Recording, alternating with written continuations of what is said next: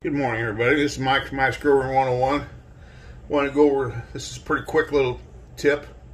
I've seen a lot of growers out there on videos and new growers, Instagram and on YouTube, where they have their plants. They're starting out and they're stretching, but theirs are like stretching real tall, and they're lanky and they're looking bad, and they're wondering what to do. They don't know what they've done wrong.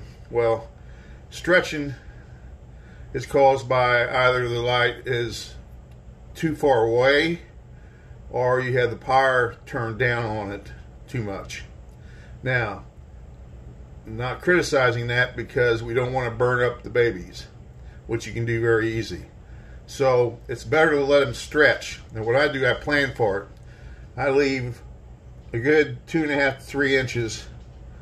These are all about 2.5 inches of soil down. I leave that much left. I let them stretch, and then I backfill with earthworm castings. So I want them to stretch like this, and I have a fan blowing on them, and that also helps strengthen up the stem. On this one, I actually had a seed that didn't come up, so I planted another one, and lo and behold, it came up. So I got 2 of them. So what I'm going to do now is show you what I do. So what you want to do is let them stretch. That way you're not killing them. But to correct it, you got to think ahead. Know they're going to stretch. So whatever you're planting them in, give them a couple inches. Keep the dirt a couple inches above the top. That way when they start stretching,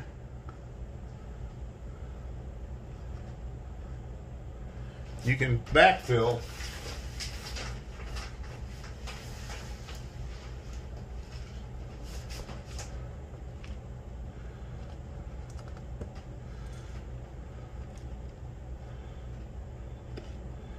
And also when you're backfilling, if by chance your seedling is a little crooked,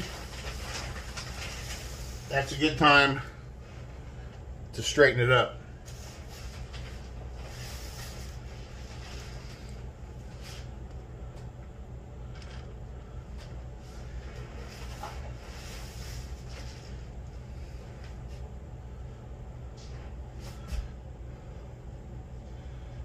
So now,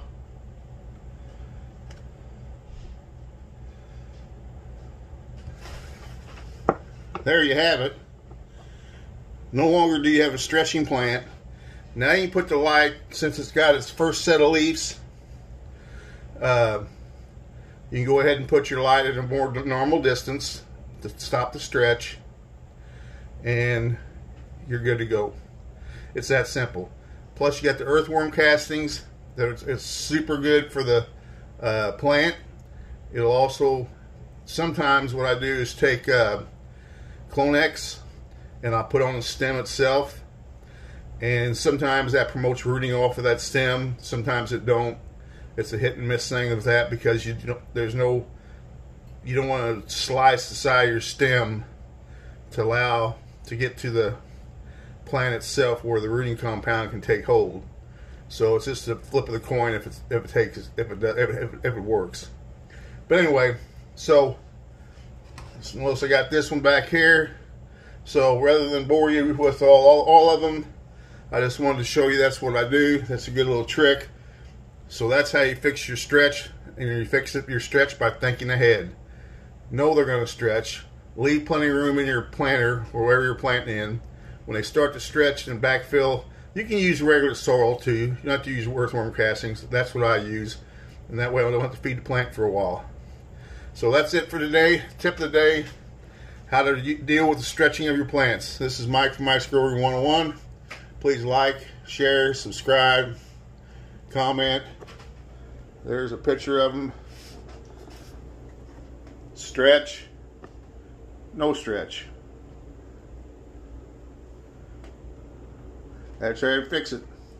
I see it all the time on YouTube and Instagram, and people wondering, what the heck, what do I do? What do I do? Well, there you go. First thing you do is think ahead. That's the first thing you do. Know they're going to stretch and be ready for it. All right.